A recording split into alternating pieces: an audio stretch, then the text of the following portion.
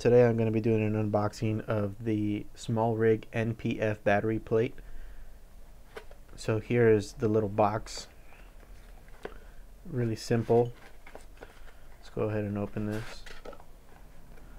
So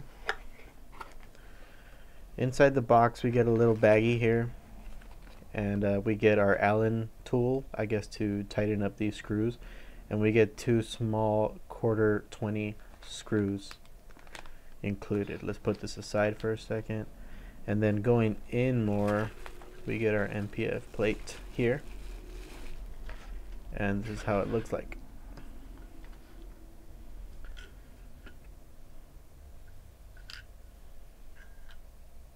Okay, so right off the bat it has like a kind of a satin finish to it, and it's kind of light. In the pictures it kind of looks like it's made out of aluminum, but it's just made out of plastic. The reason why I got this is because it has an output for 12 volts, and it has an output on the other side for 7.4 volts. You get a 7.4 and you get a 12 volt.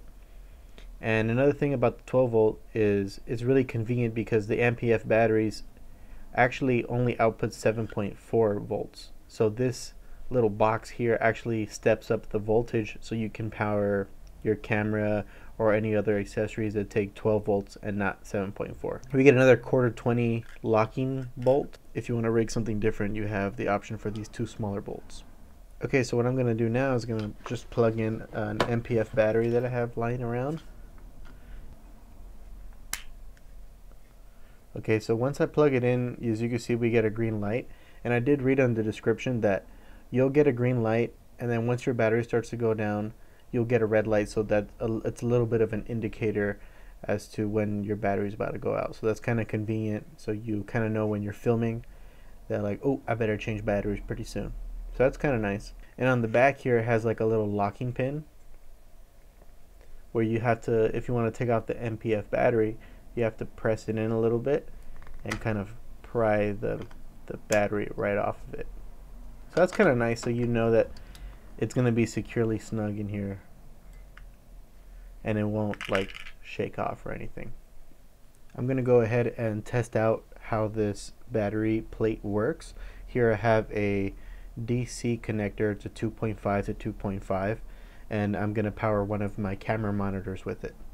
So first let's connect our battery here, and we're getting our green light, meaning we have power. And then I'm gonna go ahead and connect this here to the 12 volt socket here, and then here I should have power now going towards this connector. On the back side of my monitor it says that it needs a DC 12 volt input in order to be powered on, so we're gonna go ahead and see if it works. So we see on my monitor I have a light here, so now I can go ahead and turn on my monitor with my battery pack. Here I have a camera plate, a cheese plate that you would find on most cameras, like just the whole alignment, and we're going to see if our battery plate by SmallRig is going to mount up pretty good on this. So you just tighten it, and then you just put this down and you hide the screw, and then now I'm rigged basically, and I just get my battery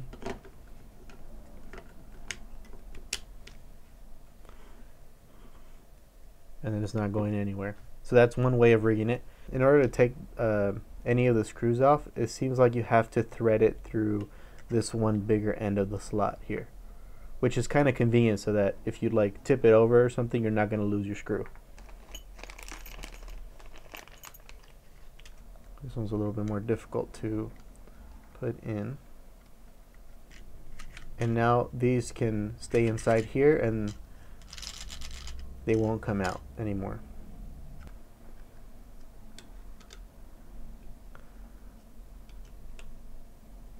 Alright, there we go.